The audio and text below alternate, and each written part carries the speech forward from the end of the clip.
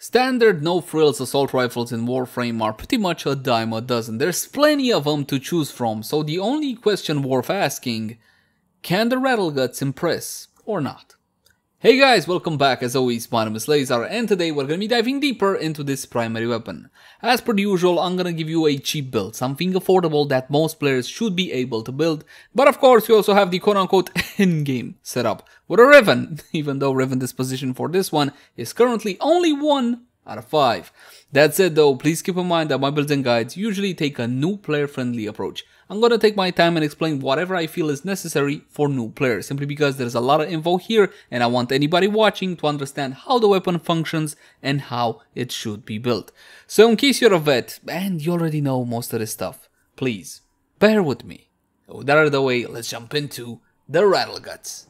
But before all that, this video is brought to you by me and all the fantastic people that choose to support the content.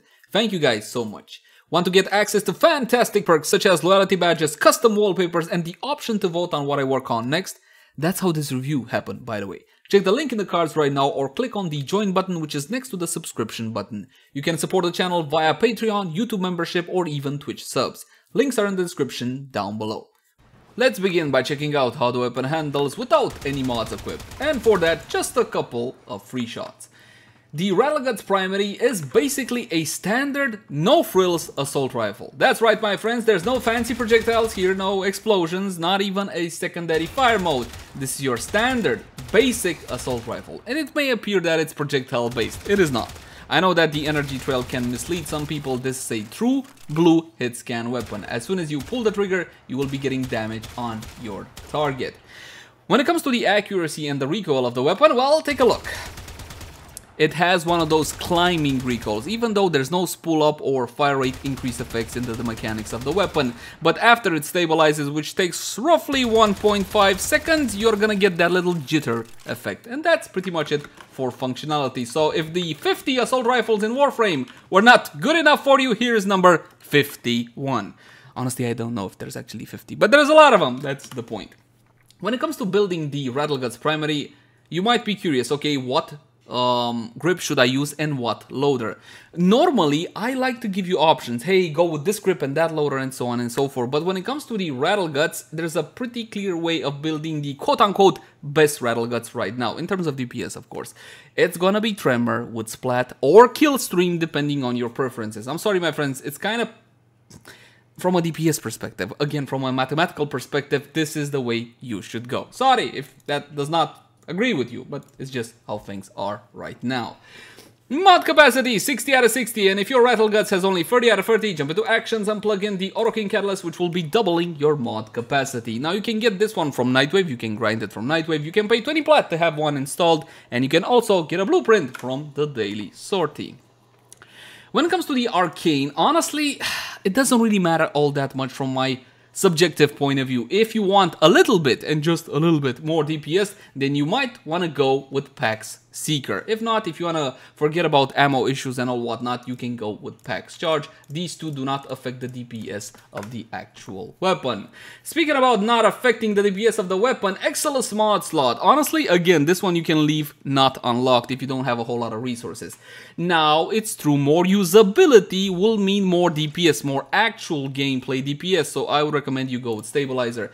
You can go with Terminal Velocity. Why? It's hit scan, no point to going with Terminal Velocity. But if you want to do it with fire rate, overdo it, my bad. With fire rate, you might want to consider Vigilante Supplies. But you can get your ammo in a number of different ways. For example, you can drop a pad. Oh no, drop a pad. Drop a pad, how horrible. Or you can use carrier with ammo case. The choice, as always, is yours. Accuracy 20. Honestly, this is a little bit on the low side. Allow me to show you what heavy caliber does to this one with some multi-shot. Of course, with some multi-shot, because without multi-shot, you're not really gonna see the effects of heavy cal. Essentially, the initial bullet doesn't really go that much far off the crosshairs, but the resulting bullets from multi-shot, well, that's a different kettle of fish. The usual 50-meter test, my friends.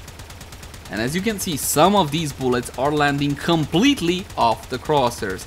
Don't get me wrong, it's not terrible. You can play with it as is for close range shots and all whatnot, but honestly, it's not really worth going with heavy cal from my subjective point of view. Critical chance 43% with a nice critical multiplier of 2.3x. Absolutely fantastic. I mean, think about it this way.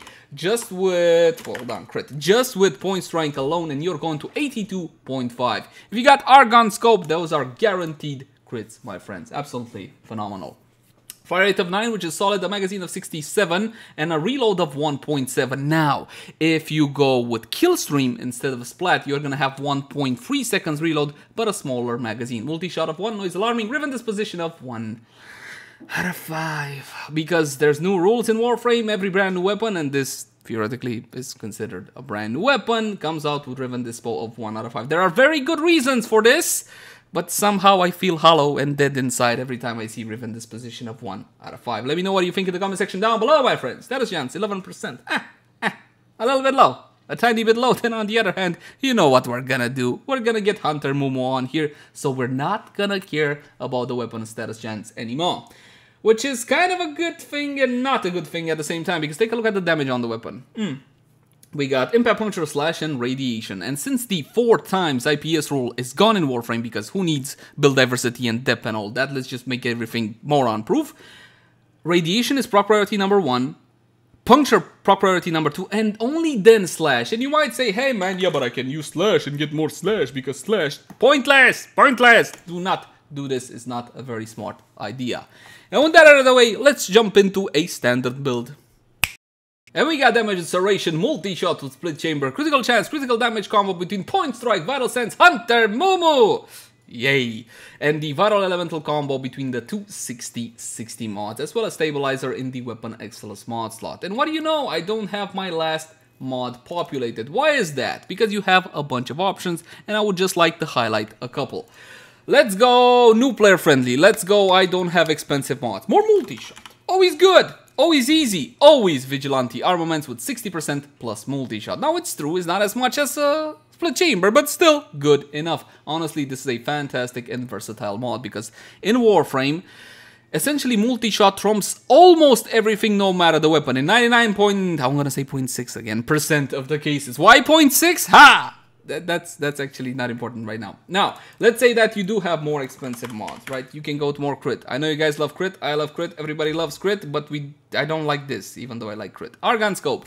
With this one, you're going way over 100% critical chance. Say hello to orange crits. Fantastic, absolutely fantastic. Those are a couple of options. Want some more? Well, when you have a hefty magazine, it's always a good idea to go with fire rate. What can I get? Firestorm? Why? Why would you even allow Firestorm on this weapon? Anyway, if you got Prime Shred, use Prime Shred. If not, Shred, Punch Through, and 40% fire rate. Honestly, my friends, this is a great compromise. Punch Through in Warframe is a form of AoE, right? Your bullets will be going through the initial target and keep traveling. They can hit multiple targets. Now, it's also true, it's not going to be useful in every single case scenario, but Shred or Prime Shred are fantastic options. Speed Trigger, if you want Speed Trigger, there you go. But of course, my favorite, Vile Accelerasio, my friends. 90% fire rate and minus 15% damage. What's that? You don't know how to farm corrupted mods? Link in the cards right now. What? I had to do it. Now, some of you might be hesitant on this one because of the minus 15% damage. Guys, it takes 15% away from your serration, okay? Simply think of it like that. Honestly, it's not that big of a deal. You wanna go with Caroso, guys? Yes, we'll go with Caroso too, but later, much later. First, let's check that Harrow doesn't have anything to skew the test results. No, he does not. By the way, this is my Necromancer Harrow fashion. Take a pick, take a pick. Done. Okay. Level 120 Corrupted Heavy Goons, the usual benchmark, my friends. And of course, we're gonna go straight for headshot. For any slash viral build, the test is hit a target till about 50%, then watch the slashes. Yeah. Of course it will work. Of course it will work. There are a whole lot of bullets with hefty amount of damage. And you got Hunter Mumu with great crit stats on the weapon. What exactly were you expecting? Yes, it does pack a punch. In the same way that the other, I don't know, 20, 50 assault rifles in Warframe can pack a punch. As long as it has crit. Because if it doesn't have crit, then it's gotta rely on status. And for all their bluster, the status chance in Warframe is still not actually all that fantastic. So as you can see, my friends, you can go for something like this. With fire rate, is a whole lot easier than before. And you know what? Even with Splat and not Killstream, that 1.7 seconds recharge time, reload time, better said, is actually fantastic as it is. You don't need any shorter than that. Not in normal gameplay, honestly. 1.7 seconds. Of course, if you overdo it with fire rate, that's another kettle of fish. Let's change it up. Yes, I know you guys want big crits. Big crit, mama. Big. I want it big. Here you go. You want it big. Sorry. I am sorry. I'll stop now. I promise I'll stop. We'll try it with Argon Scope and then we'll switch to corrosive. There you go. Yeah. Beautiful. Guaranteed crit chance, okay? Without Argon Scope, there were still plenty of shots that were not getting the crit. But like this, honestly, is a bit more comfortable. And if you don't go overboard with fire rate, and by all intents and purposes, you shouldn't. There's no need to. You don't need to worry about losing your ammo all the time or reloading as fast. I mean, how many bullets was that? 15 bullets? Or let's see, 51. Oh, that's enough. 14 bullets in the target. That is dead. That is dead, my friends. I could have even fired less than that. Now, if you played Counter-Strike when you were, well, younger like I did, you got this reflex of reloading after you kill a target. I know it's a stupid reflex to have on Warframe, but there you go. And that's what Argon Scope. How about some corrosive for old time's sake? Yes, it's not as powerful as Viral and Hunter Mumu. It's not, but for old time's sake, come on. If you're like me, you love Caroso like I love Caroso. So let's see, how much Caroso should we put on this one? First of all, we're not gonna need any heat. We're gonna go with high voltage. We can keep Hunter Munitions here, but without the Viral to amplify the value of the slashes, it's kind of pointless. So instead, what we can go to more damage, or we can go to more multi-shot, or some fire rate. Yes, fire rate always very nice, mama. Absolutely. Let's go with shred or prime. Nah, screw it. We'll go like this. My favorite. All right, this will be a corrosive setup. Honestly, you don't need to go for what is quote-unquote meta in Warframe. What exactly asks you to play meta? Not even Eidolon hunts are inflexible like they used to be. Go for whatever gives you more joy. And to me, always impact damage. As soon as I shoot, I want to see that big damage. Has always been more satisfying, which is why I'm firmly against Viral in general and Hunter Munitions. And you might say, okay, but you showcase it all the time. Yes, because I showcase what's better. I give you the options. It doesn't mean I like it, per se. You hear me, D? God darn it! Give us more power to corrosive, or perhaps introduce another element, or perhaps balance them. I don't know. Maybe you can even balance them and give more power back to gas as well. Once upon a time, there were several builds that worked. You know, you had corrosive, Hunter Mumu Viral, yes, and gas were fantastic builds. Nowadays, Viral, everything Viral, Hunter Munitions. Honestly, it's so annoying. But enough about my crying. Let's talk about Riven mods. This one is not mine. It's a loaner from a friend. Thank you so much, Zach. Zach, love you, buddy. Thank you so much. Now, this one, multi-shock, critical chance, critical damage minus impact.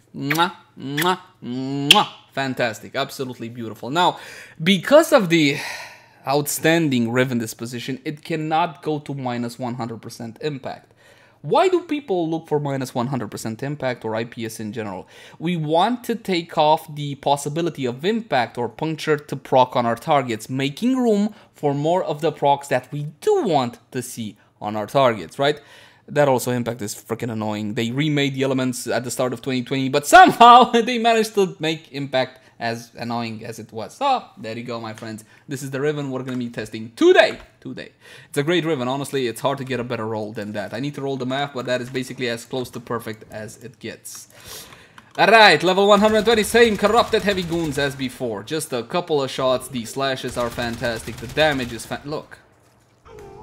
8,300 slash, man, from an assault rifle. That is definitely not small. Let's see, how many bullets do I actually need to do? 1, 2, 3, 4, 5, 6, 7, 8. I'm gonna say 8 bullets. Nah, I think I shot, I think it's gonna be on the edge. Will I win?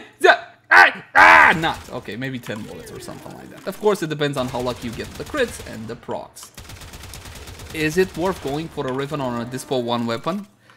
From a strictly subjective point of view, no. Honestly not. But if you love the weapon and if you want to get the absolute most you want out of it, you're gonna need a Riven. The problem is with Dispo 1, in order for the actual Riven to be quote-unquote slottable, yes, you're gonna need a fantastic roll. And even though Dispo is low, Riven traders will be charging a whole lot of plat for Rivens such as these. And that's pretty much all there is to it.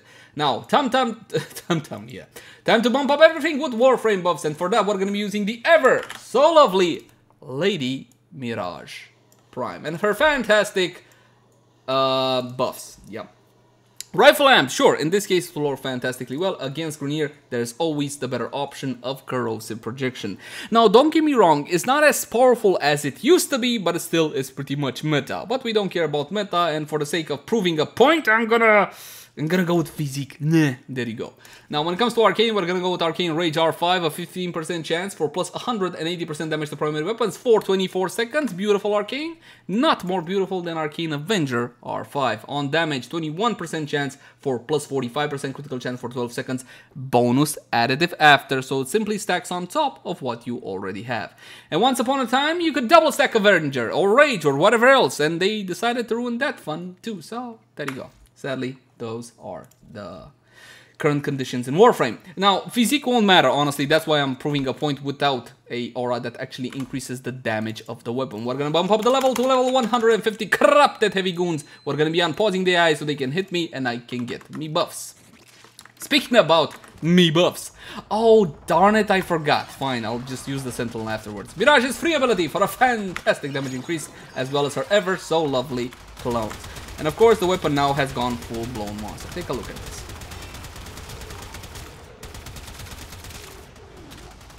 Oh my god, that slash from the proc of the Arcane. Fantastic, absolutely fantastic.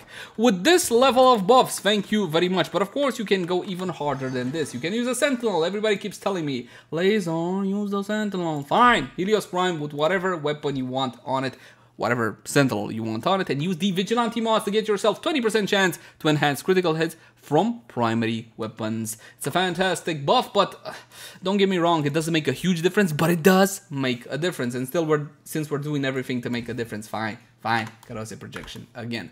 One more time, my favorite part of the review, honestly. Level 150, Corrupted Heavy Goons versus Mirage Prime. Now, it's also true, dude, you're hiding behind the invulnerability. It's true, but I just want to see the carnage. Oh, wow, that is beautiful. Take a look. One shot. Will that kill it? Yeah, that's gonna kill it. That's 11,000. I see you. Maybe. Oh my god, no, but so close, so close. So, of course, you can get a one shot out of this weapon with buffs such as these, my friends. And if you think Mirage can survive, well, of course she can survive. And ever since she'll get gating and all whatnot, she's actually having an easier time surviving. So let me just undo the whole invulnerability thing. Hold on, here we go. Now, though, I'm gonna actually have to play like you would normally meet like this pack of heavy gunners. If you were to meet in an actual mission, you would have to hide a little bit. But of course, I can just do this, like so. Now, what's also helping me a whole lot in this case are the radiation procs, because they start shooting each other. And I do believe, my friends, that is pretty much it for today. Thank you guys so much for watching. Like, favorite, share, and subscribe if you got any sorts of feedback for me. I would love to read it in the comment section down below. Also in the comment section down below if you want to suggest any particular type of content. But in all honesty, my friends, I can't exactly promise you that it will be done by next time or even within a week, because these things kind of take a while to make. But what I can promise you is that I will be reading through each and every comment.